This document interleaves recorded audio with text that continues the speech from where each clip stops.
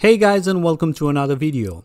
Many of you have issues playing Warzone, the latest Call of Duty Battle Royale, because the game keeps constantly crashing down to the desktop. I also had this issue on a slightly older laptop. While searching for a solution, I already tried modifying page file size, deleting the shader cache folders, reinstalling the game or scanning the game files. None of these solutions worked until I found this simple solution which I'm going to share with you. Don't forget to share this solution with your friends, and also a like and a subscribe would be highly appreciated. Unfortunately, this video is only addressed to those of you that are using Nvidia graphic cards. For AMD, you can still watch this because this might offer some interesting clues for you, but unfortunately I don't have an AMD computer, so I can't double check this for you. Let's get on with it. The first thing you need to do is update your video drivers. So open up your browser and go to the Nvidia.com. In the downloads section, it should automatically figure out your GPU, the GPU that you have installed on your computer.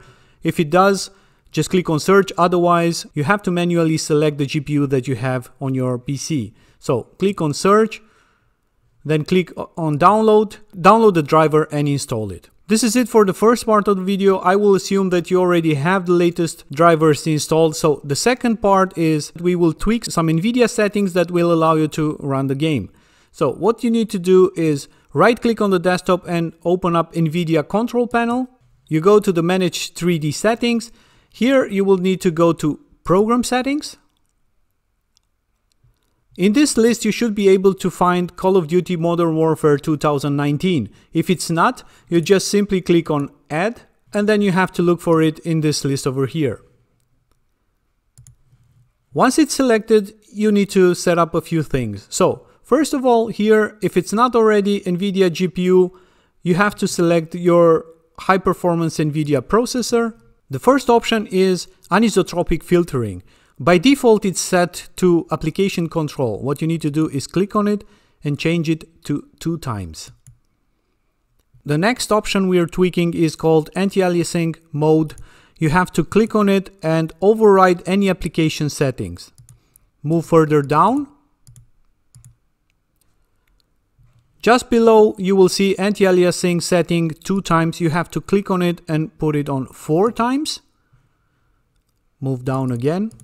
Next, moving to the transparency, just click on it and put multi-sample.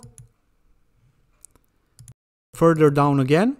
One option which I always set to most of my games is prefer maximum performance. Here it will really boost your GPU performance. Move over. Shader cache needs to be set on off. Texture filtering, anisotropic sample optimization has to be set on off. Move further. Texture filtering, if it's not already, then set it to clamp.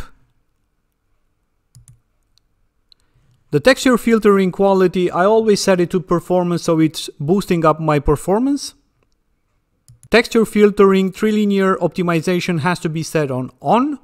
Move further down.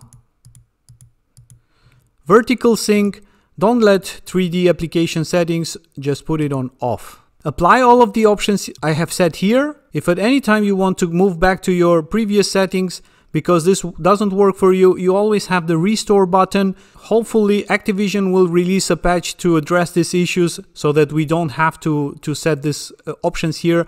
Otherwise, just move over to your game, launch it, and I'm pretty sure this will fix your issues. If this video was helpful for you, don't forget to subscribe. Hit the like button and also share it with your friends, because many out there still have this issue, and I think it would be a big help for them as well. Have fun and see you on the battlefield.